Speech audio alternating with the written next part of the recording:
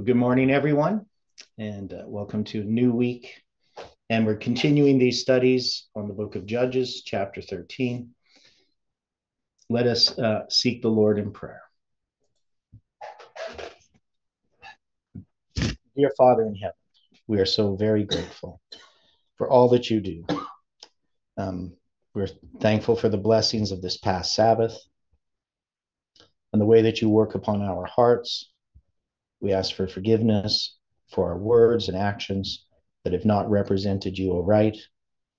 We ask, Lord, that we can change the aspects of our character with your help, that we can see clearly our need and that we can cling to you and that your character can shine through.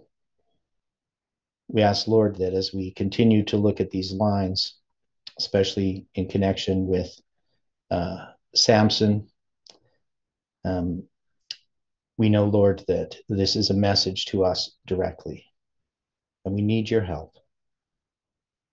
Be with us now, we pray and ask, in the name of Jesus. Amen. Well, good morning again, everyone.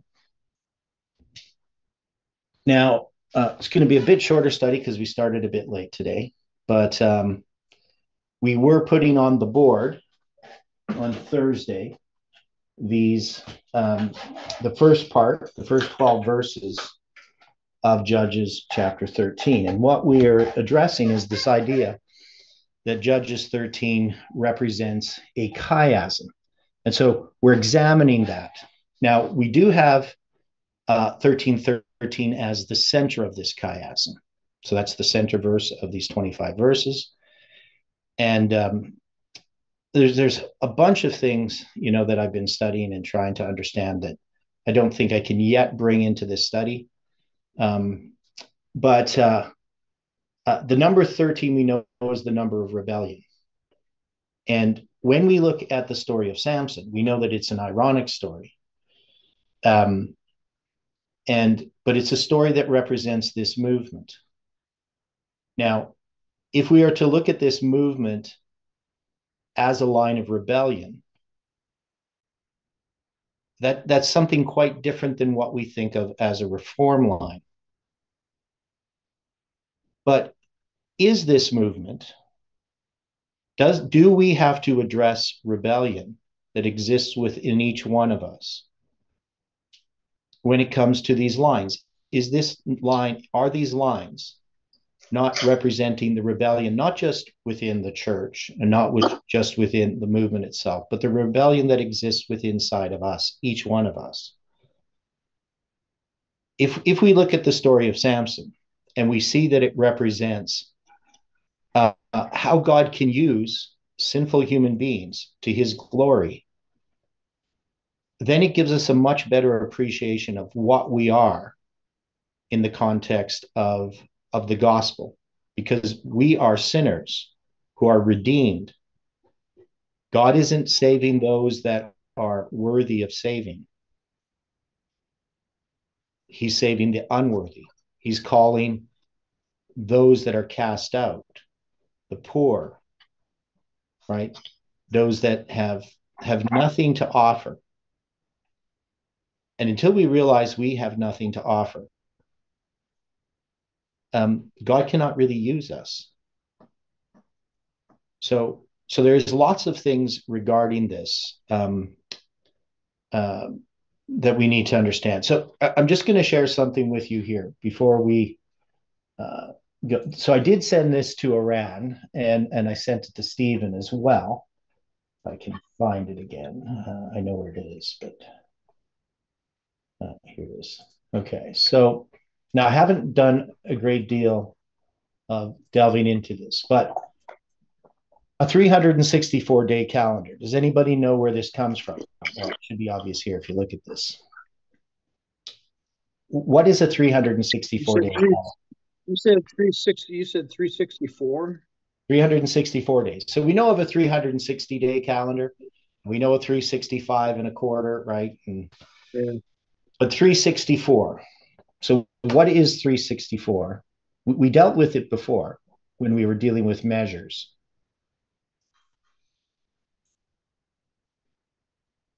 People understand. Number of days in 52 weeks. Right, right. So this calendar occurs in the Book of Enoch, right?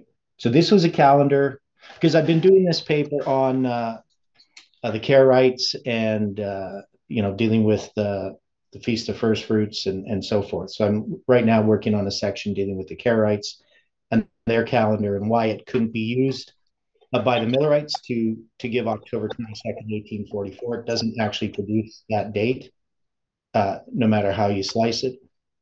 And so in studying the Karaites and the Essenes and the rabbins, the rabbis, the rabbinic Jews, they all had different calendars.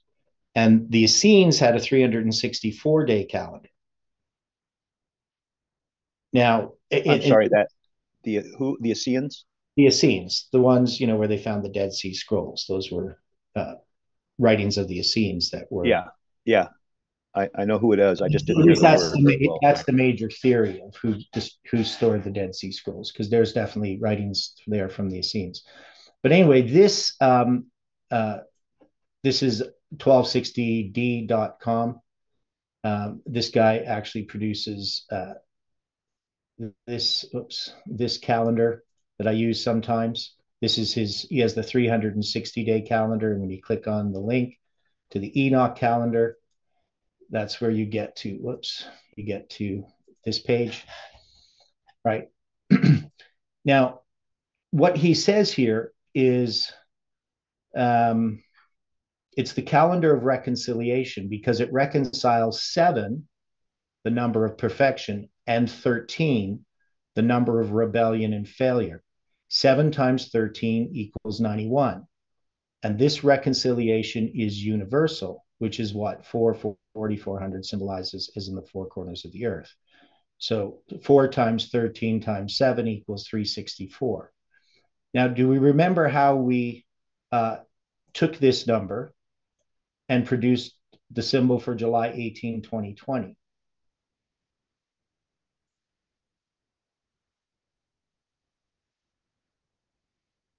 So if you take 364 and you multiply it by the number of minutes, it's 524,160.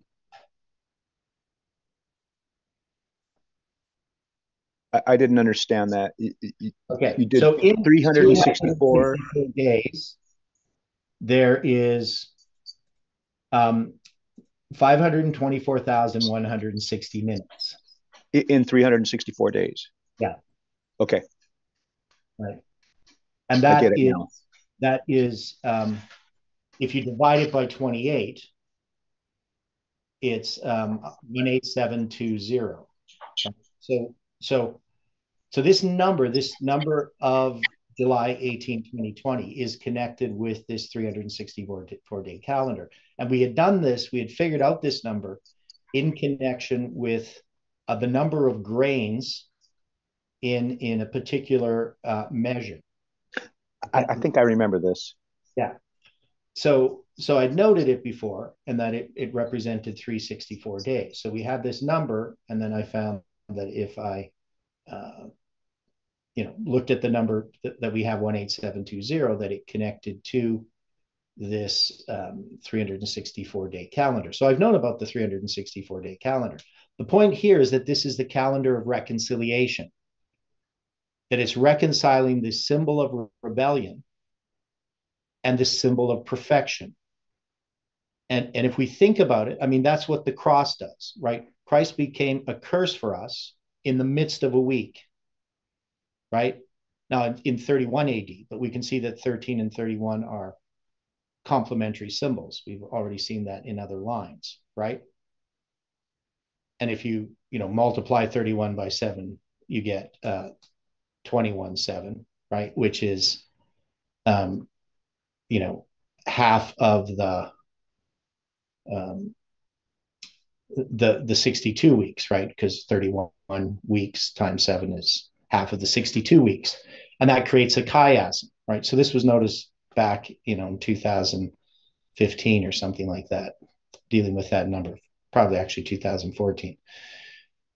So when we're looking at Samson, then this story of Samson, what we're looking at is in this first part, this chiasm, we have this symbol of 1313 as the center of these verses that are leading up to the birth of Samson.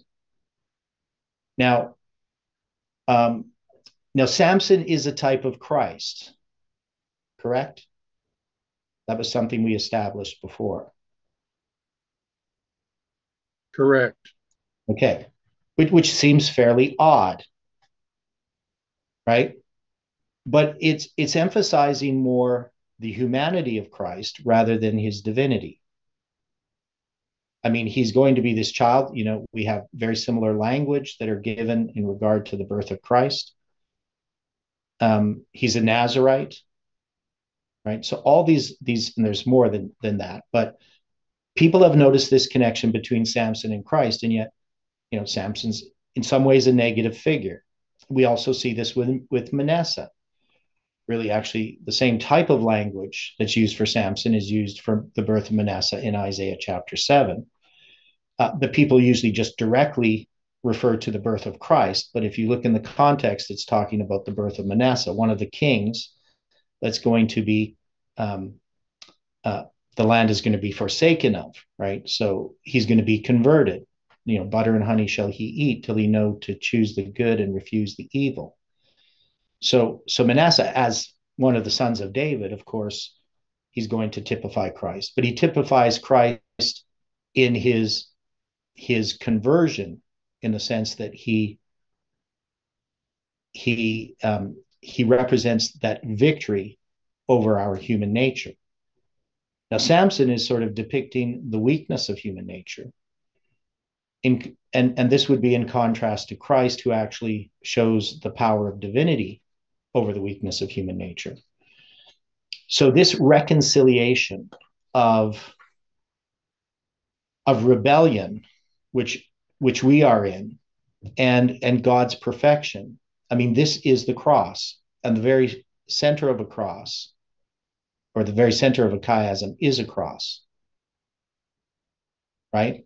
So we can understand those principles. That's not too abstract for anyone. People understand what we're talking about here. I think you're pretty familiar with some of these ideas. Yes. Okay. Now, so right now we're studying, trying to understand Judges 13, what it's meaning. So the suggestion was that this is a chiasm, and it does have aspects of a literary chiasm, but it's not what I call a perfect chiasm, in the sense that you can easily just take a verse at the beginning and a verse at the end, and you can see how they clearly match up, like you would if you went through the Song of Solomon.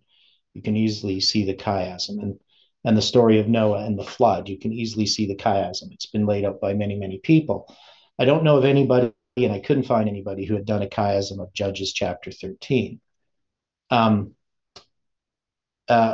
But we're now, so I need to get the whiteboard behind me going.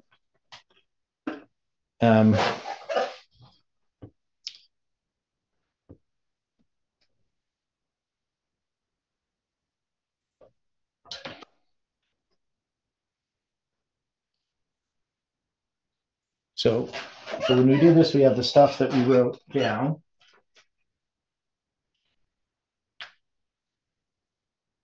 On the board on Thursday.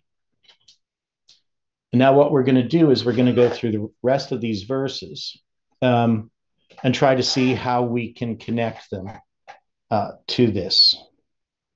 Now, any final thoughts before we go into the whiteboard here?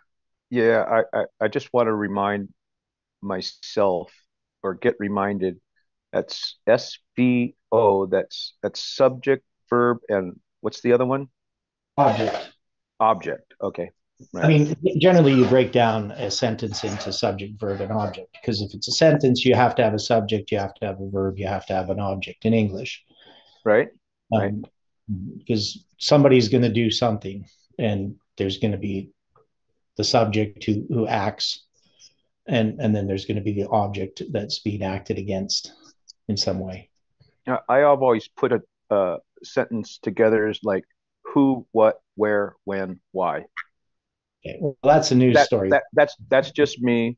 But I like this subject, verb, and object. Yeah. So, like Johnny hit Rachel. I mean, Right. the subject, the verb, the action is hit, and Rachel is the object, right? So, Right. the sentences generally go in that sense. But we're not really doing great English here in how we're choosing the subject and the object. It's basically we're just looking at the nouns and the verbs, the actions, and then we're going to try to find the parallels as we go through the rest of these verses.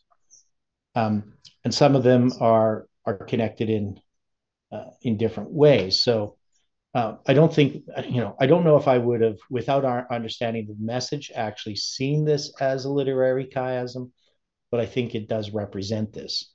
And at least in the very number of the verses, 13:13 creates a chiasm of this chapter, right?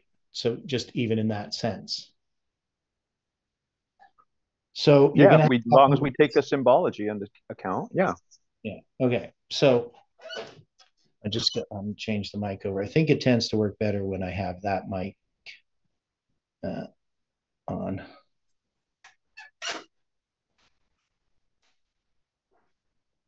Okay. So when we look at verse 14, so we had verse 13 as the center. We didn't really write it here, but we had verse 13 as the center. And then we're going to have verse 14. She may not eat of anything that cometh of the vine, neither let her drink wine or strong drink, or eat any unclean thing. All that I commanded her, let her observe. So this is a repetition. Now remember, we had these instructions of this referring to the child, right? That you're going to have this son that's mentioned. But when we have these instructions are about the woman, right? So they're not about the child per se. I mean, they are because of the Nazirite vow. So what do these instructions regarding the woman, that she may not have anything that cometh of the vine? Why do we have these instructions in regard to the woman? Who is the woman then? Because we've talked about this. And why these instructions to her?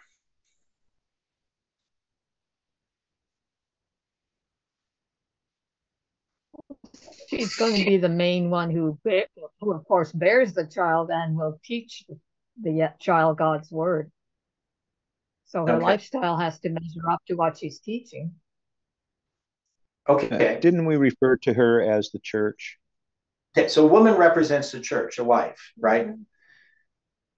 Now, in trying to address that, we would say, well, is this the Adventist church? Is this somehow the movement in some way? So what did we conclude, or how can we address that again? I thought we had semi-concluded that it was addressed to the movement. Okay, so it addresses the movement. Now, we know that Manoah is a message, right? Correct. Okay, and that's the message that we connect with the message of rest, which represents both the 25:20 and other things, but also, of course, the gospel, right? And it means from rest. So we know that this is a message that has a background, right? It comes from somewhere. It comes from rest. And we could also see that there's a connection with FFA itself, right? Can't remember the name of the place, but we could connect this with that. This is a message that comes from the movement, but it's a message for the movement. Yeah, we had seen the min on the front. Yeah, the min, and that produced the from. Yeah. So it's a letter mem, but it's pronounced mim when it's used to mean from, right? So it's from rest, and he was from some other place. I can't remember the name of the place, but where was he? Zor or something like that? Yeah, what was the name of the place? Just somebody look it up. What did it mean?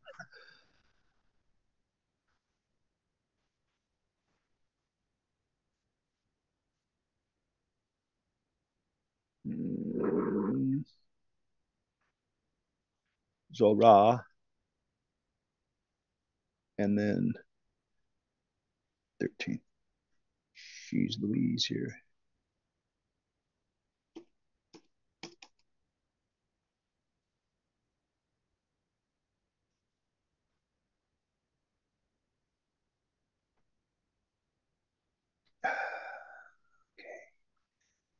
Judges 13. It means I'm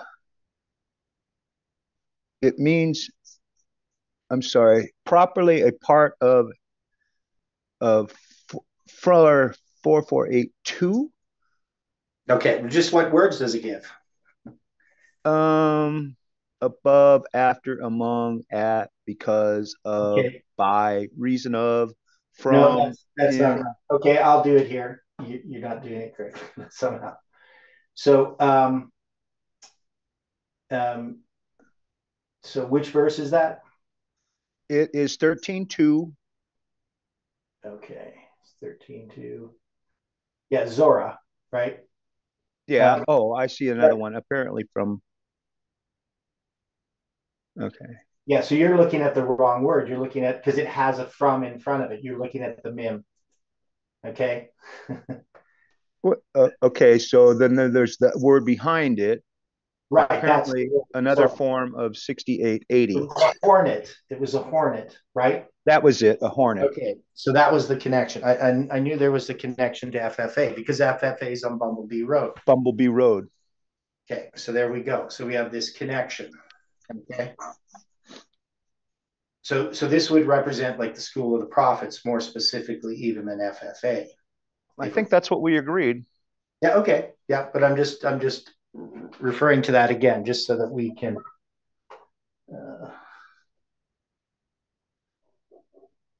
keep it in mind.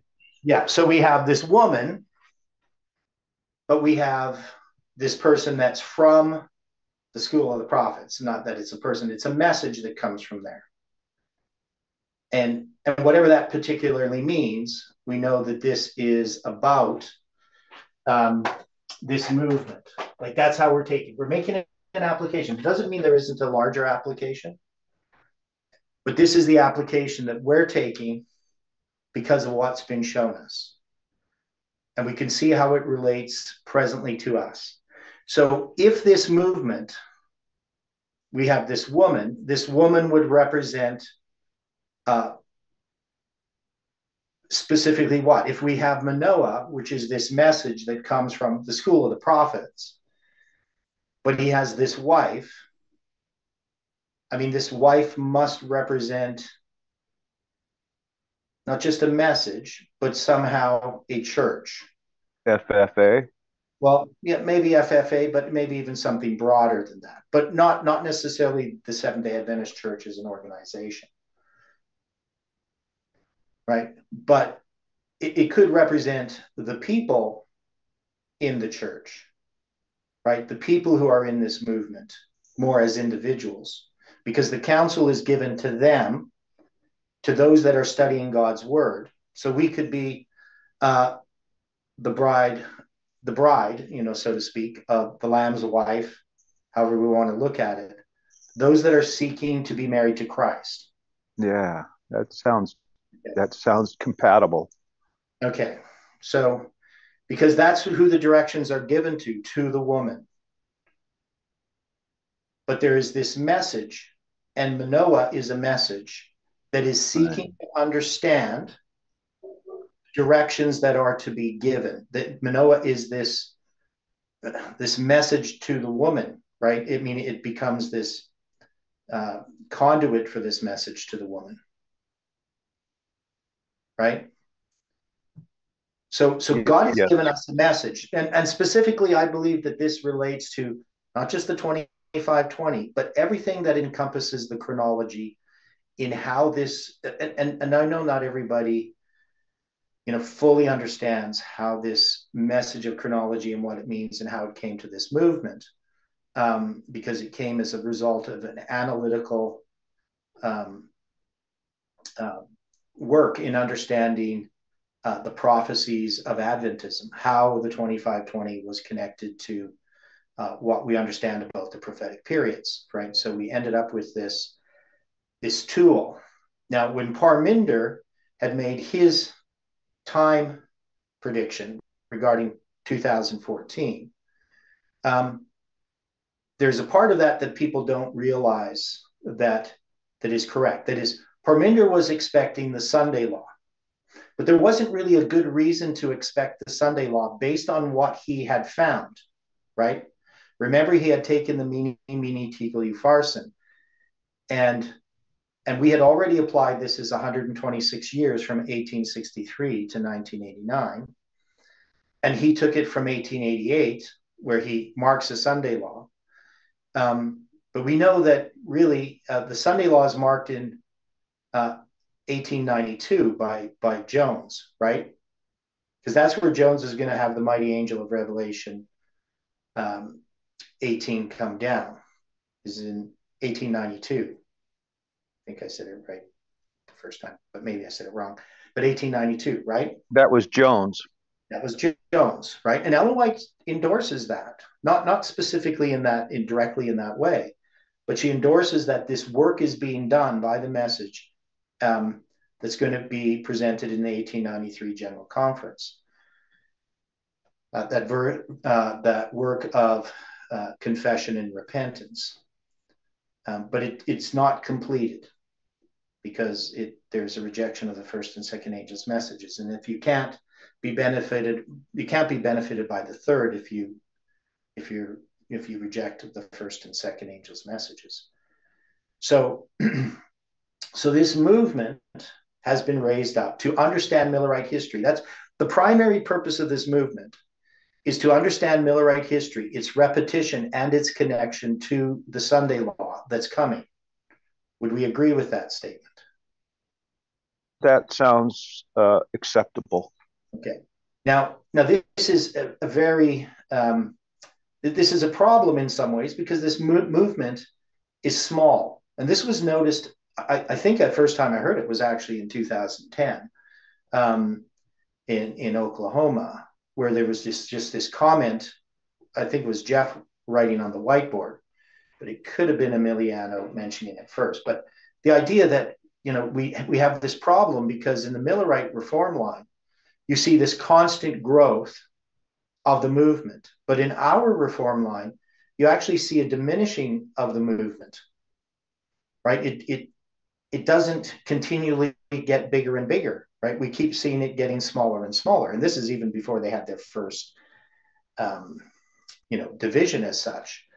That the movement became, there was no major groups leaving before that, but lots of individuals had been leaving the movement as it progressed, because as light came to the movement, people didn't want to go in the direction the movement was going. For instance, in April of 2010, Johannes Koletsky did that paper, which was sent to me in 2016, the one that's on my academia site, the one dealing with Joseph, where he shows the structural chiasms in the story of Joseph and how they connect to the 2520. The reason, he left the movement shortly after, because the direction that the movement was going in opposition to the church, he wasn't happy with, right?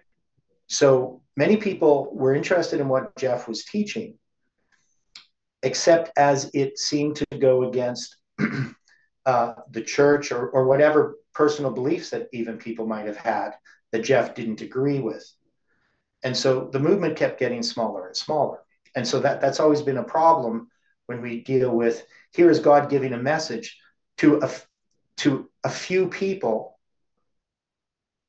and it doesn't seem to be growing.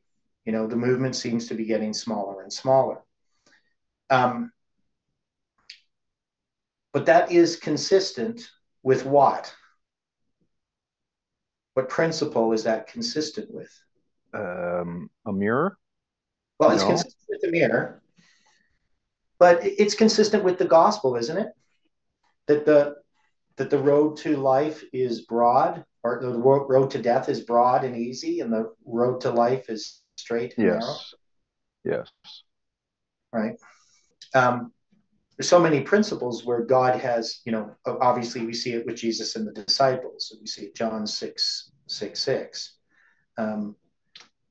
So we see that God is, we see it in the story of Gideon. I mean, we can see it again and again in scriptures, that he uses the weak things of the world to confound the wise. Right? So now God is using this movement, but we don't know particularly what that all means. I mean, it's definitely not something to exalt self. Right? This is not something where we're going to have, and that's what Parminder and Tavo wanted, was this, this huge movement that was going to call Adventists out of the Adventist church into this new church, and all these wonderful and powerful things that would be done. And those to me seem contrary to the principles of Christ.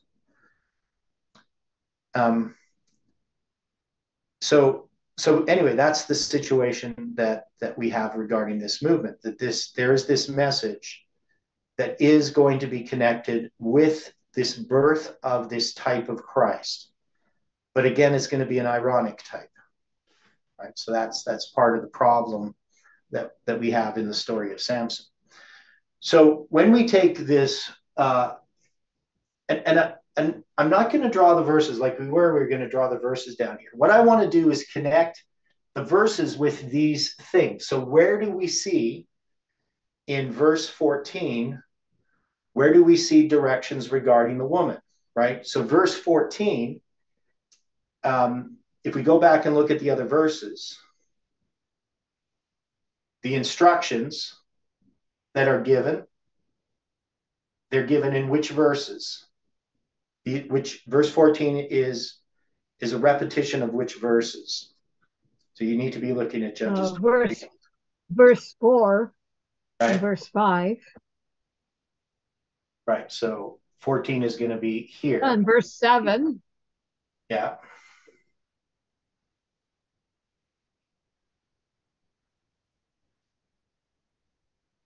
Right. Is that it? 4, 5, and 7? So, as far as I can see. Okay. Anybody else?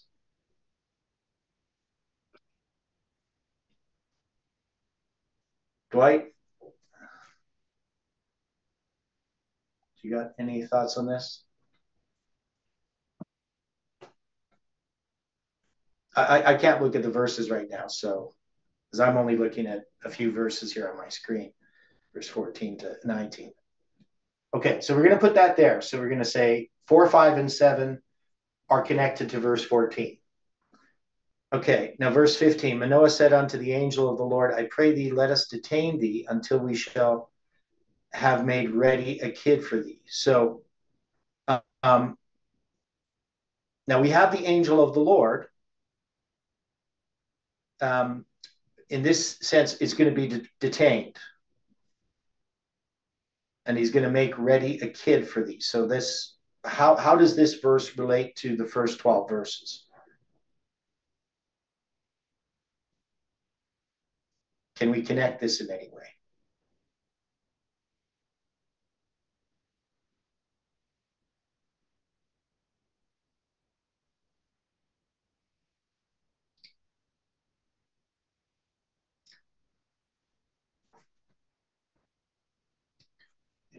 This here. Right. So verse 14 is these instructions. I think verse 8 for 15. Okay, so what's verse 8 say?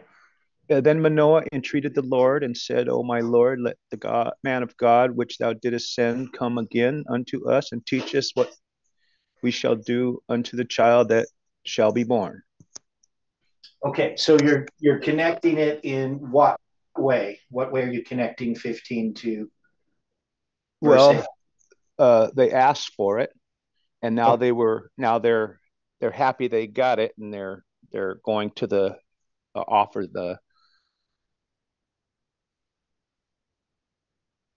So we're going to make say the offering. or instruction, or in some way, right? Even though it's a different kind of instruction, right? So Right? it doesn't say specifically why, but this obviously he's detaining him for some reason. He wants to have more information, right? As we find out later, and they want to know about his name, right? We're going to see all that.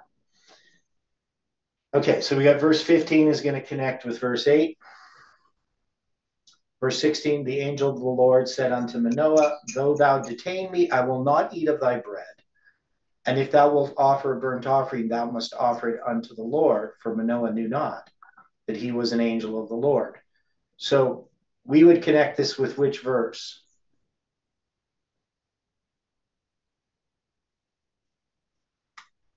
Wouldn't this be with verse 16?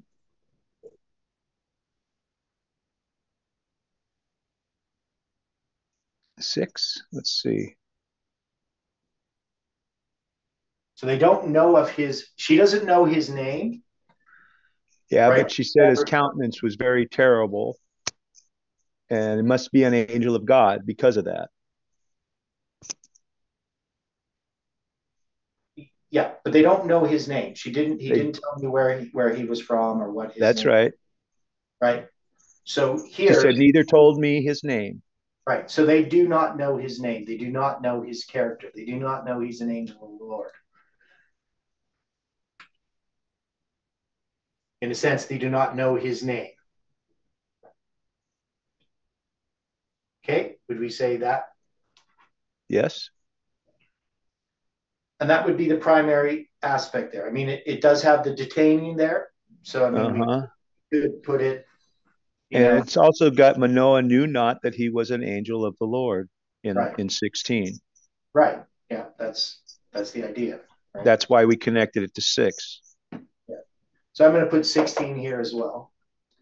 Okay, 17. Manoah said unto the angel of the Lord, what is thy name?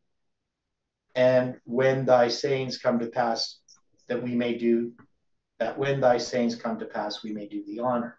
So again, he's going to ask of his name. So the 16, 17, 18 has to do with his name. Yes. So, so they don't know his name. And so 16, 17, and 18 all address his name, right? And his name is going to be as in secret,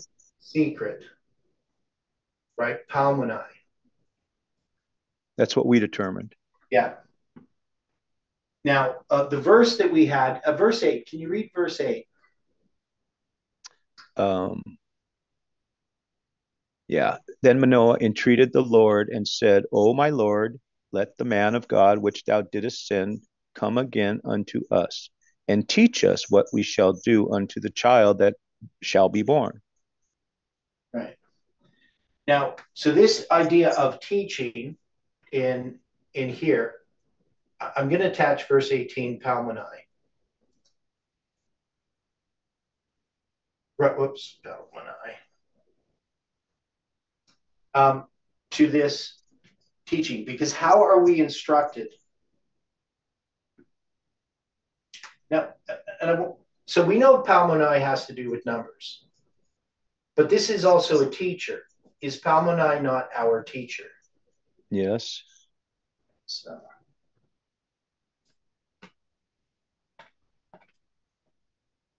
okay, so Palmoni is our teacher. He's We're being instructed by Palmoni, right? The wonderful number.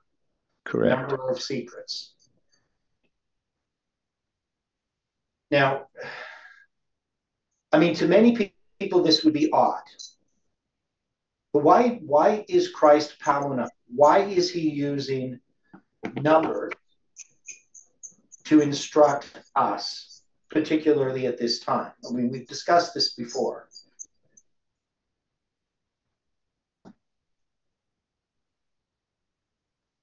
Why is there all of this necessary? Why is chapter 13 necessary for Samson to be born? Because Samson's a message, isn't he? Okay, he's a message, but he also represents Christ. He's a type of Christ, though in right. Sense. So this is about, and it's displaying Christ's human nature, not his divine nature per se, but basically it's how human nature controls Samson. Right? It's his nature that's controlling him. But we know that it's a type of Christ, and so that it's meant to illustrate Christ in this ironic sense. But it does represent this movement, right? The message of this movement, the message that is meant to be a message of reconciliation between rebellion and the cross, right? The 7 and 13.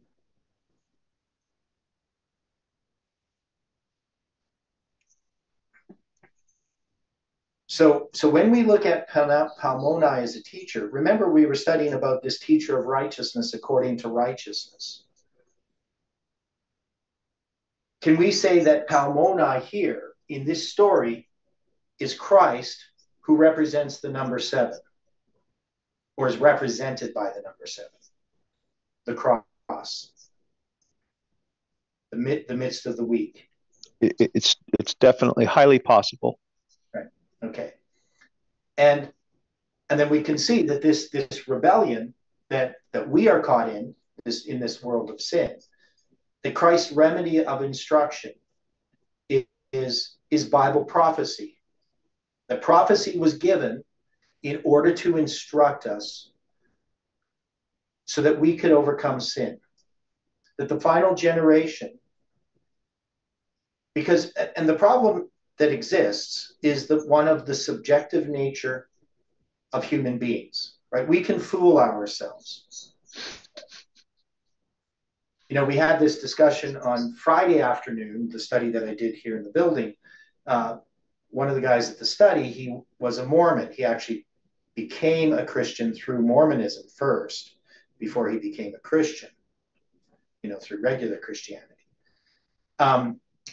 And of course, with Mormons, it's the burning in the bosom that is the evidence of something being true, right? So if you feel it's true, it must be true. Of course, the human heart is deceptively wicked above all things, right?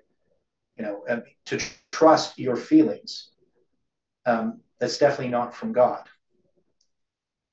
So we need something objective.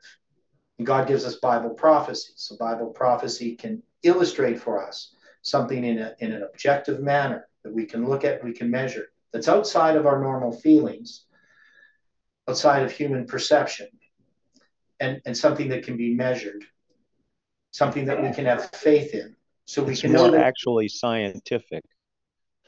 Yeah, in the truest sense of the word. In the truest sense of the word. Science just means knowledge, right? And to know the wisdom of God, right? To know knowledge, we have to know the fear of the Lord. Fear of the Lord is beginning of wisdom. And we can know things because in our Friday studies, we could see that we can't actually know the mind of God apart from God instructing us. Because our mind is not subject to the law of God. It's enmity.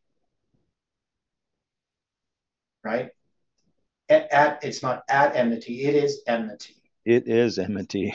Right? It's against everything that God is. So we are sinners. We can easily deceive ourselves that we are righteous when we're not. And we all do it, right? We have all kinds of means of self-justification in all kinds of situations. And we can, in a sense, be justified because we can look at others. And when we look at others' actions, we can easily justify our own in comparison to them, right? Because we can pick out the fact that people are indeed sinners, and we can ignore the fact that we are. So in order to be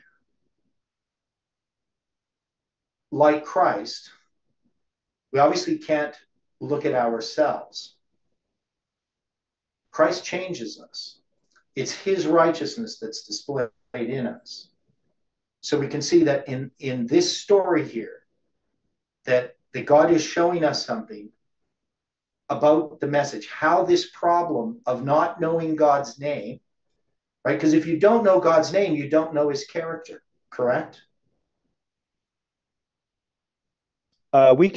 We've related it to the names of the prophets, reflecting their characters. So I would say yes. Yeah, a name denotes character, right? That's what we say. The name of the Lord is really about his character. He's the self-existent one. All of the titles or names of God are representing his character. And so they don't know his name. They need to come to know his name.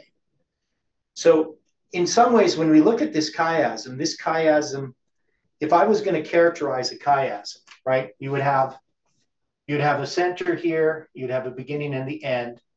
And, we could look at the chiasm of Canaan and Egypt, or Leah and Rachel, or Christ's ministry on earth, Christ's ministry in heaven, or, the 1260s, the one for paganism and papalism, right? The counterfeit of the earthly worship, a counterfeit of the heavenly worship, right? So we could see this here. If we're going to characterize in this way, this is not knowing the name, and this is knowing the name.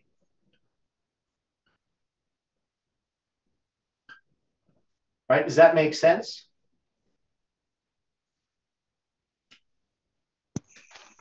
Yes.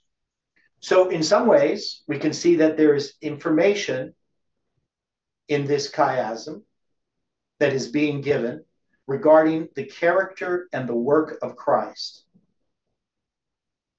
And this is going to be manifest ultimately in the birth. So, if we look at the beginning of this, what is, we're going to get Samson at the end, right? We would agree with that? Yeah. So he represents the deliverer, right? So here we have oppression over here, right? I mean, we could say, the period of the darkest is oppression. This is Philistine oppression. I should write neater. Right? You got oppression over here, and then you have an arrival of a message.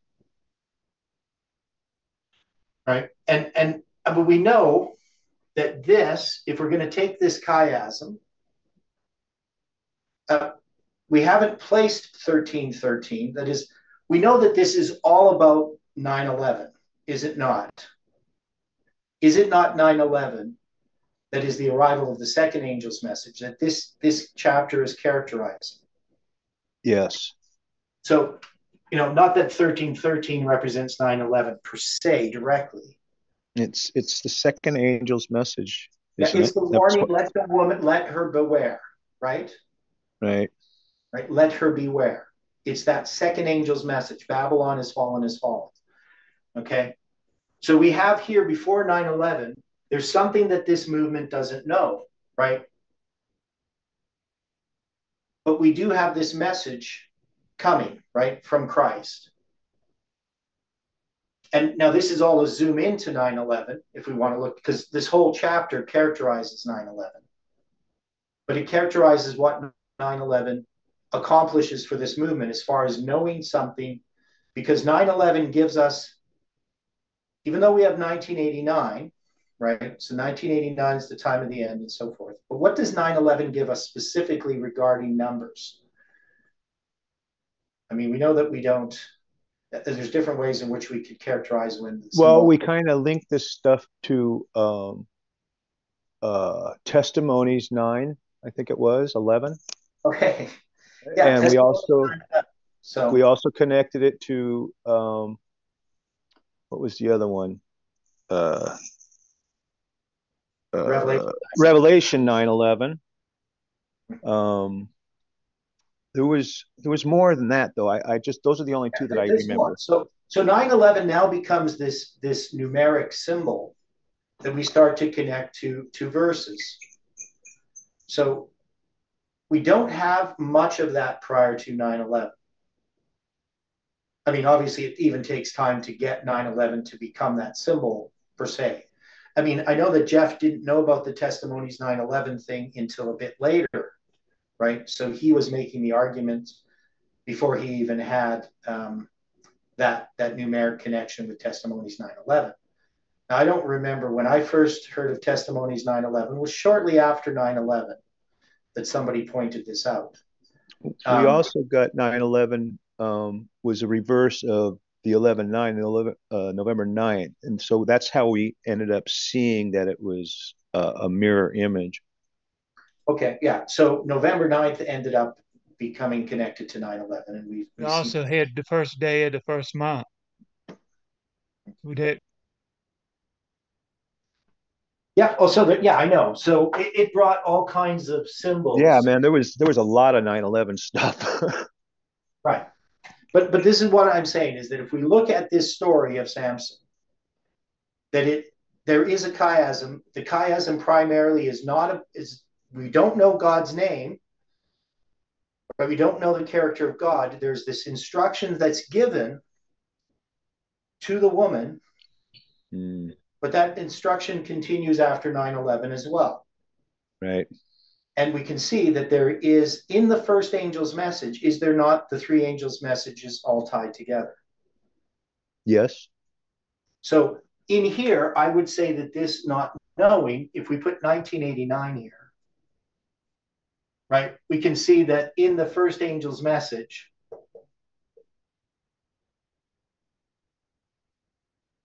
we have all three.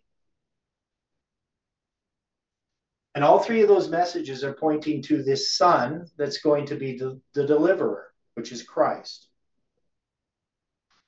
Because these are all instruction to the woman, what she needs to do in order for this son to be born, to be a Nazarite and fulfill his purpose. Now, when we go on like verse 19, this is going to be this offering. So we're going to see this offering in verse 19, 20. Now, if we take these now as verse 19, can that represent 2019? And can verse 20 represent 2020?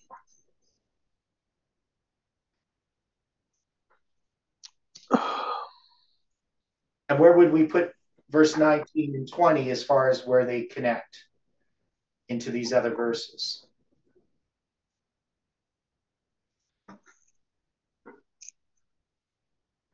Okay, so I know this gets a little bit tricky because of what I introduced here. But wouldn't 18 go with 11? Yeah. I am. Yep, exactly. So this is, and I was going to mention this here. So you got verse 18 here, because that's going to be the three messages: arise, go, ask. And that's going to be the first angel's message. So we can take 18 with verse 11. Yeah. Very good catch. So, and this is the point that we're going to see here. So if we take 18, this first angel's message, right? Right. So when we look at 19, 20, 21, can we connect this all to our three dates?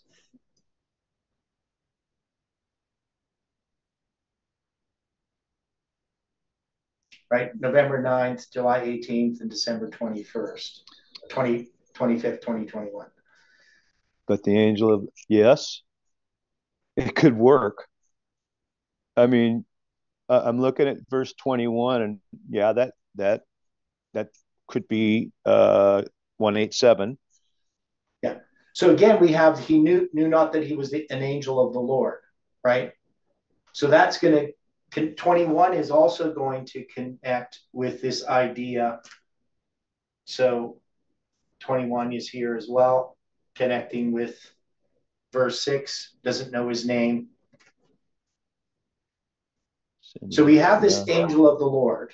We have verse 18, which is representing these three angels' messages.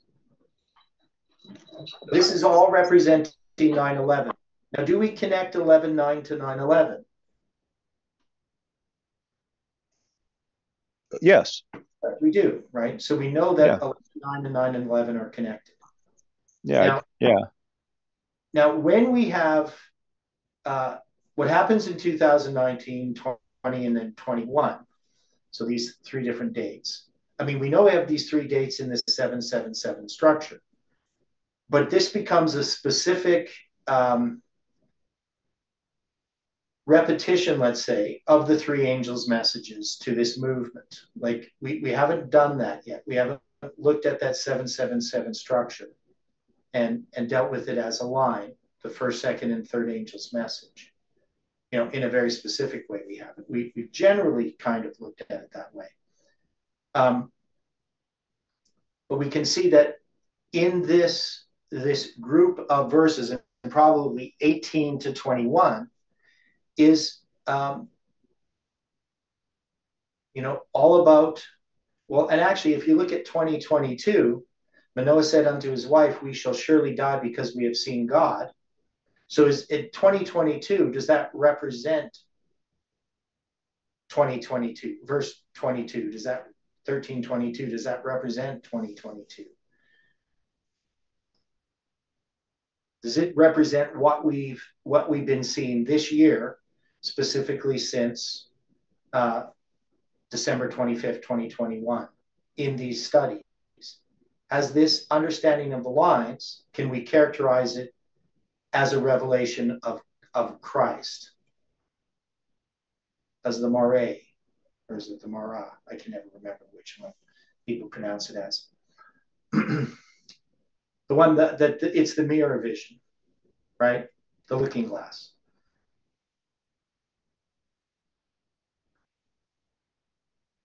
And in a sense, we can take 18, 19, 20, 21, 2022. And then what is it about verse 20 that marks with the year 2020?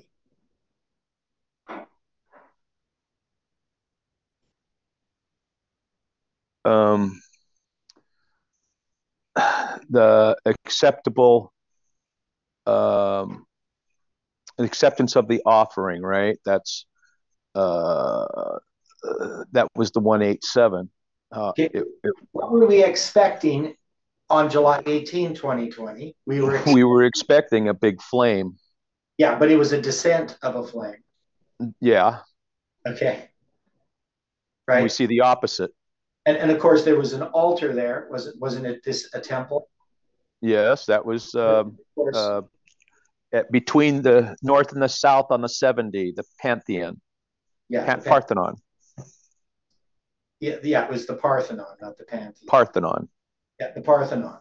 And we had this statue in there of what's her name? You got Nike, the small one, and she was the goddess of wisdom. I can't think of her name. Athena. Athena. So yeah. I wanted to add that Isaiah 6:5 goes with verse 22 also. Isaiah is crying, then said I, woe is me, for I am undone, because I am a man of unclean lips, and I dwell in the midst of the people of unclean lips, for mine eyes have seen the King, the Lord of hosts. Yeah. So when we wanted to have that looking glass vision, what is it that we are expecting to see? Well, we were expecting a reflection of the exact reflection of it. We were expecting to say basically the same thing, but that's not what we've seen.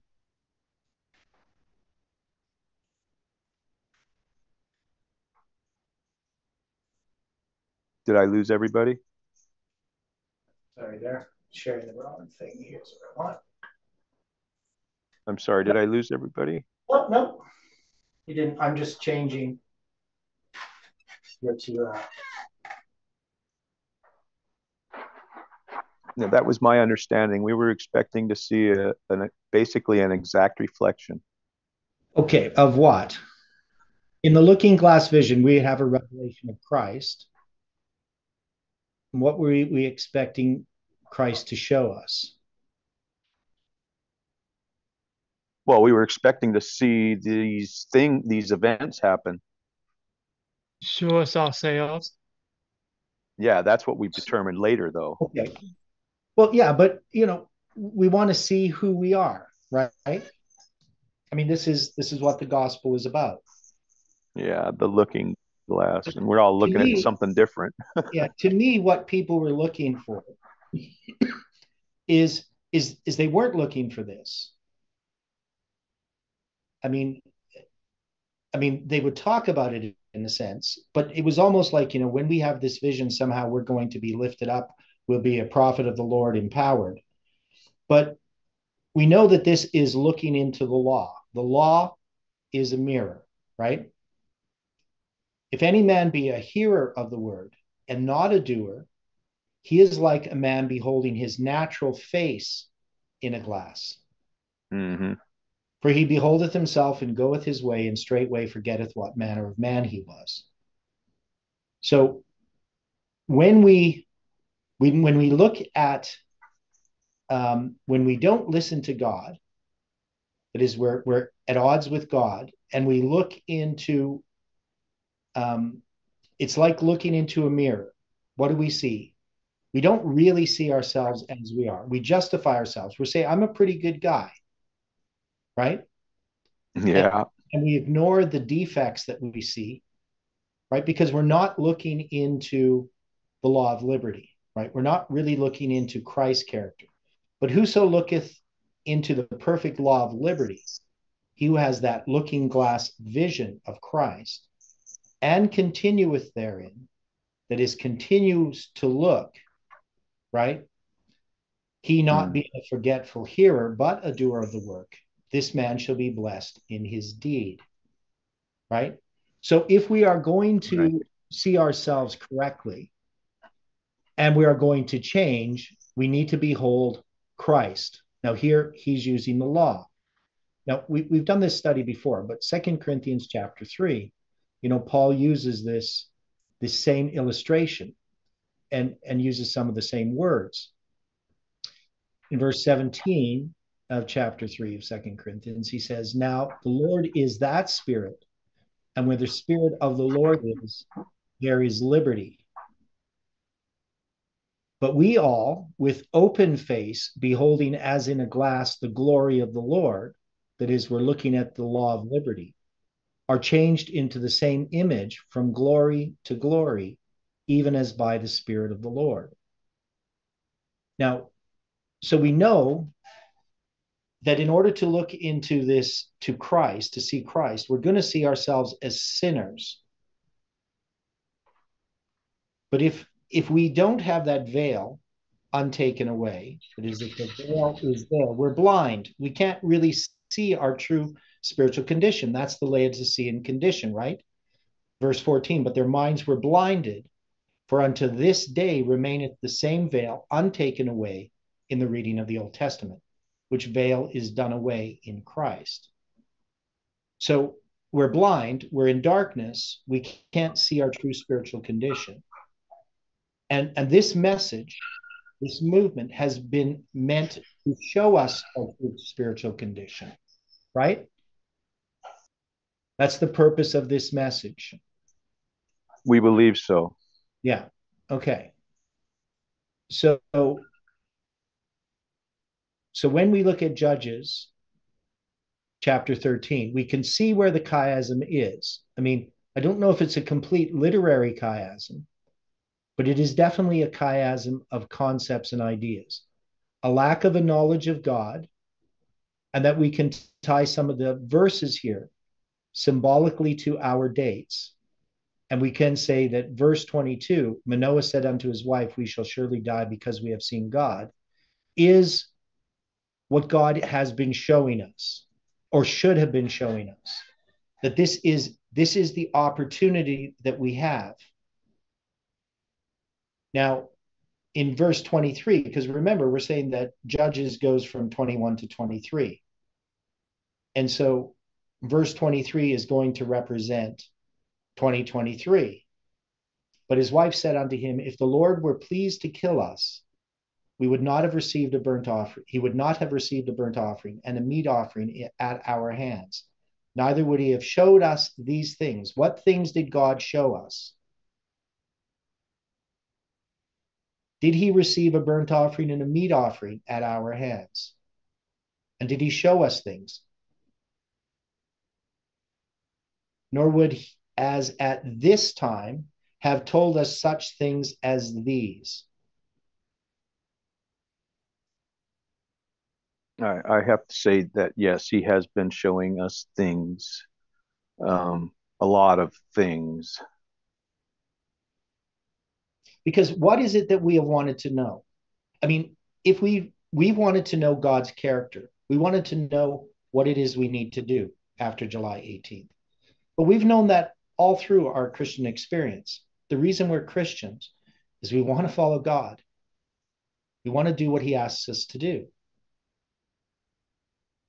And it becomes, our ideas at the beginning of what God wants and what ultimately ends up happening end up to diverge quite a ways from each other, sometimes 180, right? What we think that God's going to do to use us. Yes. So this is what has to be understood. I mean, if we really are serious about being Seventh-day Adventists, about being Christians, about having this looking glass vision that has been talked about, when all in reality, what that most of us have is we have the story of James. We just look at in a mirror, we see our natural face. We don't see our true spiritual condition. We don't really know that we're far from God because we're just a hearer, but not a doer. But if we yoke up with Christ, we take up the law, the yoke, but it's yoked to Christ. We receive rest, right? Right. And that's what is wanting to be given to us, is this peace, this assurance. In spite of ourselves, in spite of what we see, we can see God's hands and that he has accepted, in a sense, our offering, right? However, which that offering that we're offering is of no value, really, right? Not to God, because it's just us. And yet it is valuable to him because it's what he wants, our hearts. But apart from him, they have no value. But God has demonstrated this to us because he's at this time shown us such things as these, right? We've seen amazing things. Heidi and I were talking about this last night, just how much God has done in our lives personally. And we've had some very, very difficult times. I mean, basically back in 2018, so you're looking at 4 years ago. This is actually 4 years ago today, I believe, that Jeff wrote a letter to the elders saying that I should not be a teacher in the movement. And 2 days after that, my dad died. And then, on the Christmas Eve, we flew back to Canada, so to Alberta, for my dad's memorial service. And then we went back to the School of Prophets, flew back, and once we got there, within 5 days, we were kicked out. And we had nothing. Like, we were worse than broke. $30,000 in debt and nothing, and yet we trusted in God that he was going to take care of us. we weren't even worried because we saw God's hand in how he had led us.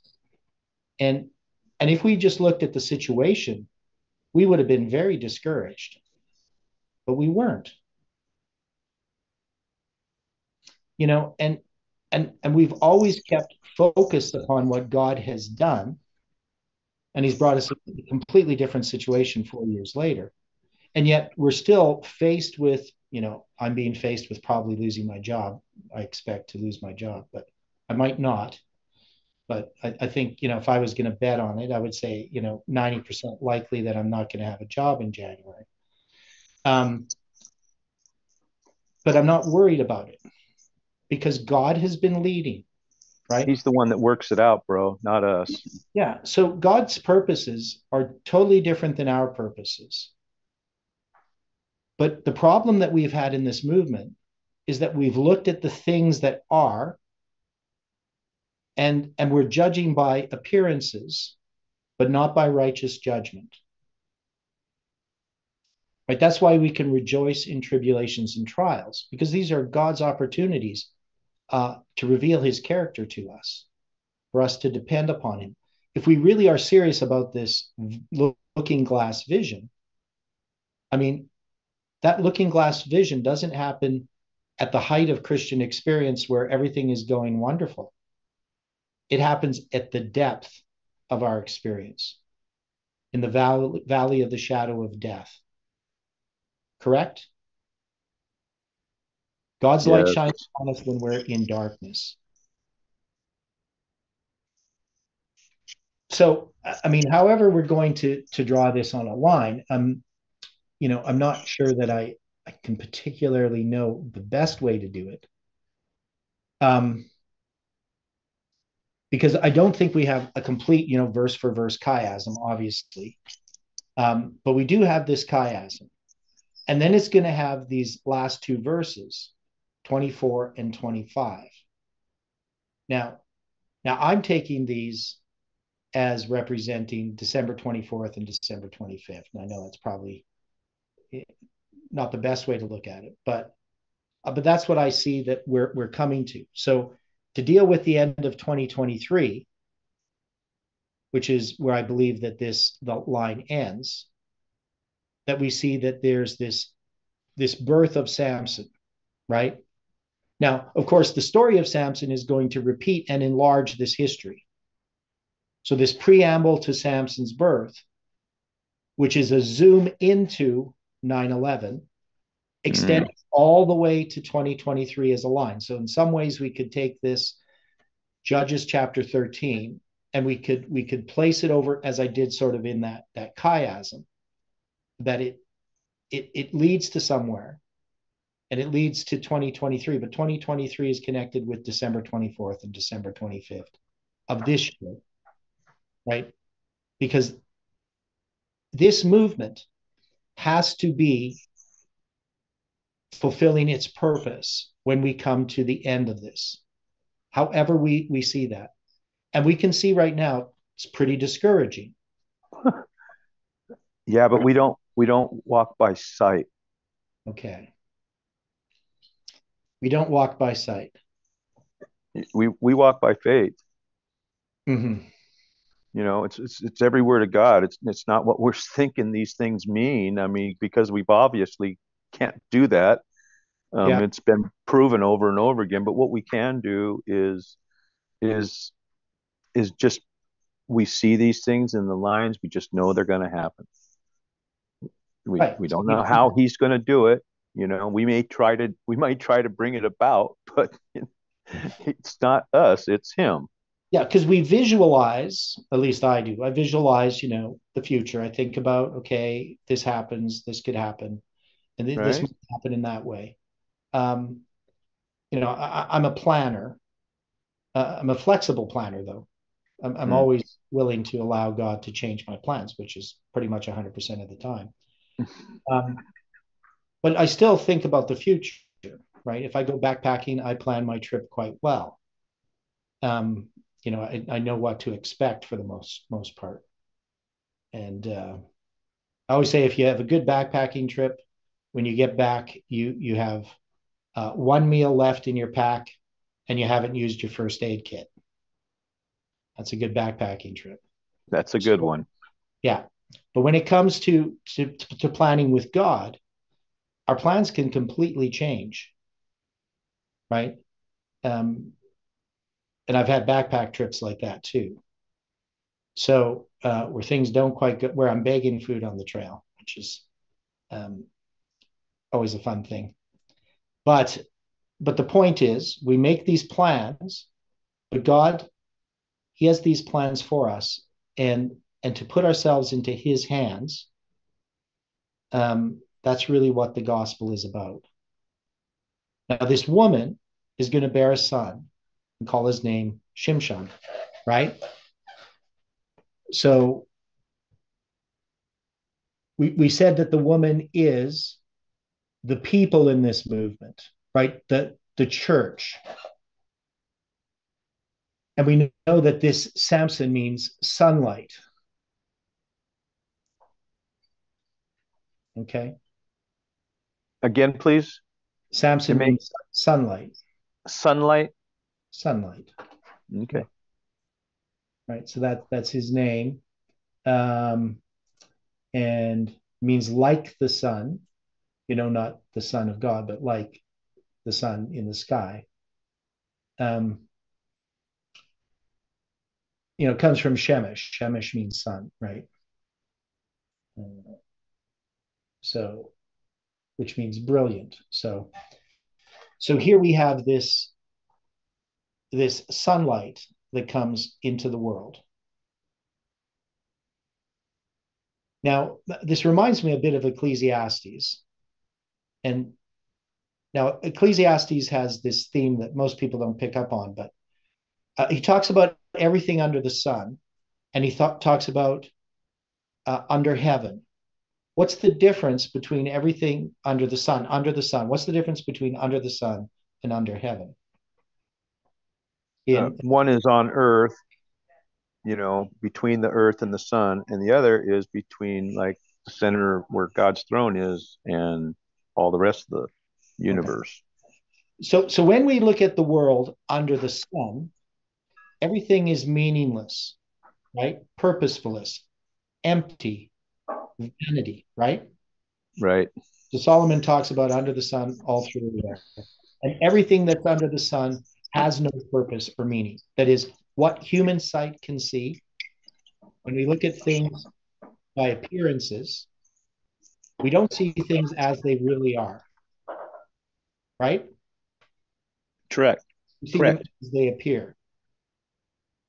Yeah. But if we look at everything under heaven, there's a time to every purpose under heaven. All of the things that happen, the time to be born, the time to die, right, etc. We all know the song, but it's from Ecclesiastes. And so we can see that God has his purposes under his purview, under his sight, because he judges and sees things correctly as they really are. And we can see that in the study that A.T. Jones did in 1893. He makes this quite clear that we don't see things correctly, that we don't understand ideas correctly. We don't understand God. We are completely ignorant. Without God, we have no knowledge. Because the only thing that matters, the only knowledge that matters, is a knowledge of God, of his character. And that the mind of man, the natural mind, the mind of the flesh, it just produces, even if it desires to do good, it can't do it because it can't see and understand good. But the mind of the Spirit, the mind of Christ, is what is needed in order to produce righteousness. It's a comparison. Yeah, right?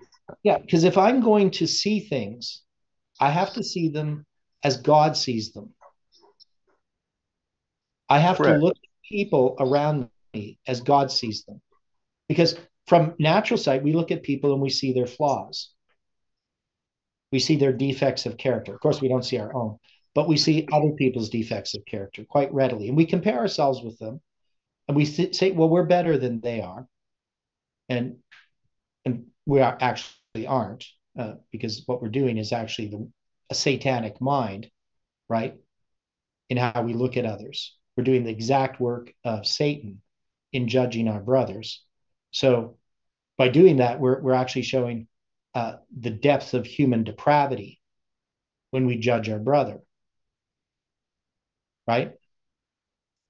That's what scriptures tells us. Satanic depravity, really. And that's because we don't see things as God sees things. We don't see that person as a valuable soul. We don't do anything to redeem them. We actually pick up stones and cast them at that person. We do the work of the adversary. And yet we call ourselves Christians. That's us, right? Not somebody else. That's us. That's what we are. But if we have the mind of Christ, we see that person as a hurting, valuable soul, somebody that needs to be redeemed, and not in some sort of, arrogant fashion that we're better than them and, sort of condescendingly. We actually have to take up our cross. We're supposed to protect those people. Yeah, we have to manifest Christ's character. We have to, in a sense, take that harm that is being placed upon that other person and put it upon ourselves. That's right.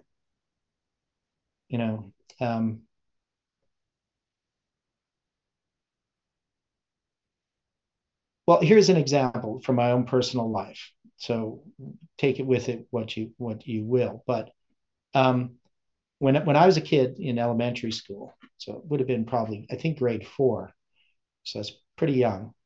I was sort of the big brother to a lot of the little kids. I was the schoolyard protector.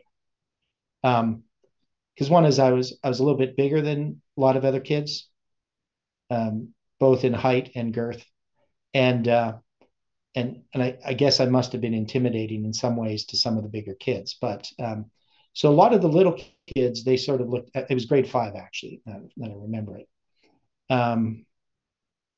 And so I never, I don't know particularly. I didn't get in a bunch of fights or anything. I only once did. And that's where all of the bullies got together and decided that I needed to be dealt with because I was hindering their bullying of these younger kids. And so we had a fight, and we were supposed to get all the people on my side together against the people on the other side. And it ended up just me in the place of all the people that I had been protecting. None of them showed up against this group of guys. And we ended up fighting for about 4 blocks all the way to my back alley. I finally got hit right in the nose, and my nose started bleeding, and that was the end of the fight. But in some ways, you look at this situation. Christ is our protector, and we can't fight for ourselves. These accusations, these darts that come from the enemy, you need somebody to intercede on our behalf, right? This is the whole thing about what Jones is talking about with the state. Does the state have all the power in the world?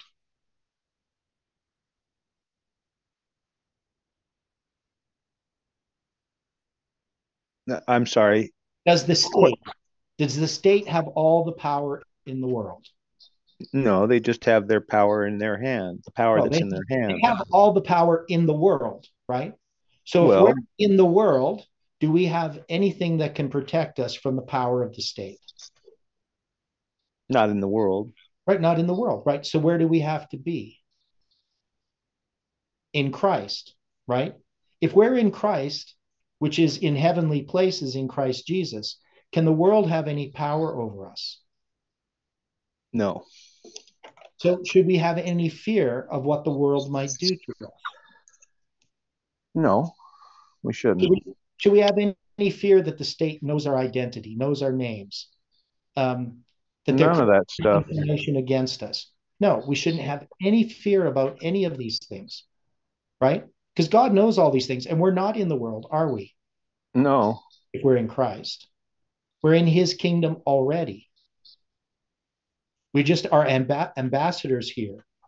And if we're ambassadors, that means that heaven is placed here on earth to protect us, right? Remember what happens with an embassy. If you have an embassy in another country, if you're in that embassy, you're protected. You're in your own country. That's right. So as ambassadors in Christ, Christ is our embassy. We're in Christ. Are we in danger while we're in Christ? You have to define danger. I mean, because even death isn't danger to right. the true Christian. Exactly. Right. Exactly. Anything that can come at us, we're protected from because we're in Christ. Right.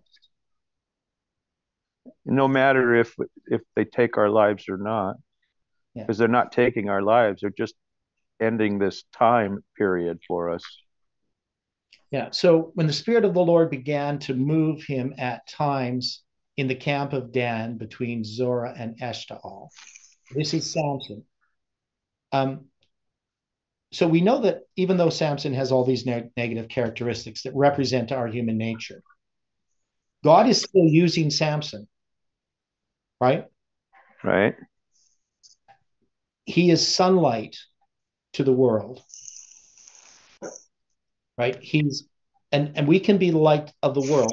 Now, what we often expect that we need, I have to mute you in between, Ron. You make a lot of noise, but so just try to use your space bar when you talk and then let go of it.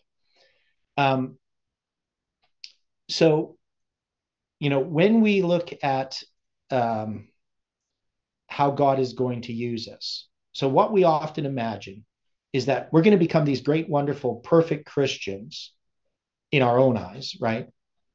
And that God is going to use us in this sort of big way, right? Where this attention is drawn to us and where these powerful Christians, some kind of warriors. But really where the battle is fought is in very small little places. It's in our interactions with individuals, right? We've talked about this before. So we often look for this big work, that somehow we have this huge ministry. It'd be like Doug Batchelor, or something, where you got this huge ministry, amazing facts, and you do all this work but the work that God's asking us to do is bigger than that because it's on a level with the individual. It's like Jesus talking to Nicodemus or the woman at the well or his disciples, right? Those are the most powerful sermons that Christ could represent the gospel in those sermons. You must be born again, right? To Nicodemus. I can give you living water to the woman at the well. So God is asking of us something that I think that we hardly understand. He's asking us to take up our cross daily. And we don't really know what that means, right? We have this idea, obviously, I got to do things I don't like doing, this sort of the idea that are painful. But when we take up our cross, it's not just for us. It's not our experience that becomes the focus. It's those that Christ died for that's the focus.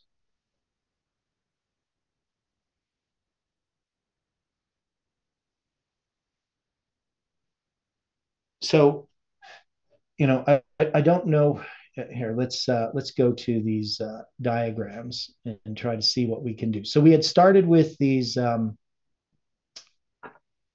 putting this on a line, and I don't know if this is basically, that we have to rewrite all of this completely. But I'll share the screen.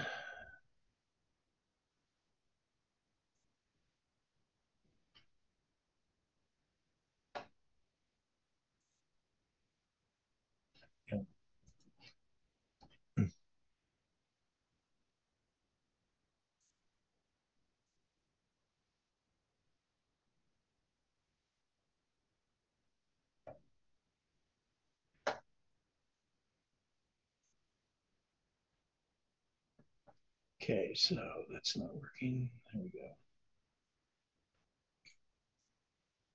Nope, it's not the right one. Don't know why. Oh, I see. I'm in the wrong place. Sorry about that.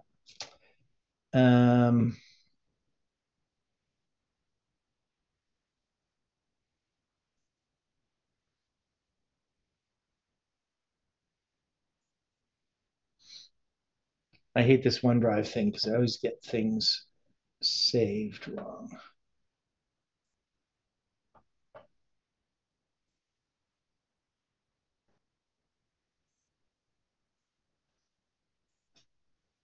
So this should be the right one.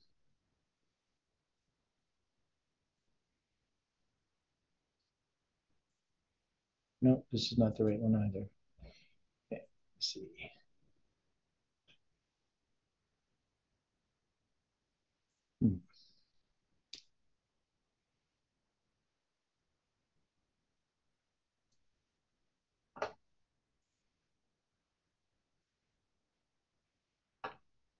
Maybe I was just looking at the wrong place on here.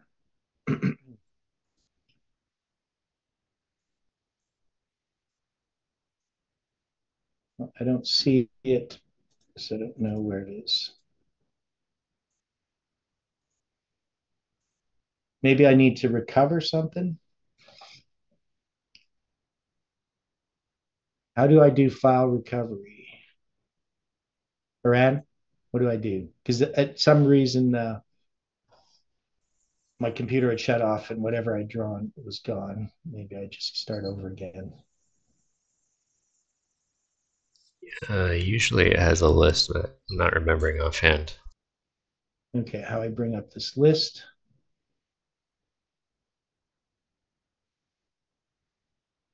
Yeah, because I don't see let's see this. I've done that same thing, and when I power up the application, it usually will have it on the side, on the left side. I've Yeah, got the most current Windows applications. Yeah, so it doesn't do that when I do this. Oops. Yeah. So anyway, we had this line drawn out, which I don't have anymore.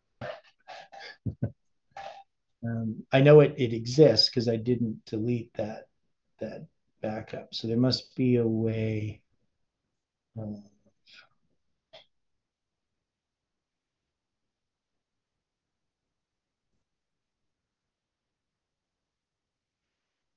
to do that? Okay, well, I might have to draw out a new line again. Is that the one that we had? We were doing on, I think it was Friday. Well, it wasn't a Friday, but it was. Yeah. Could have been Thursday. I do recall you working on the lines on the last couple of presentations. I'm looking. Okay, well, I'm gonna have to do this on the whiteboard or something. Okay, so let's do it this way.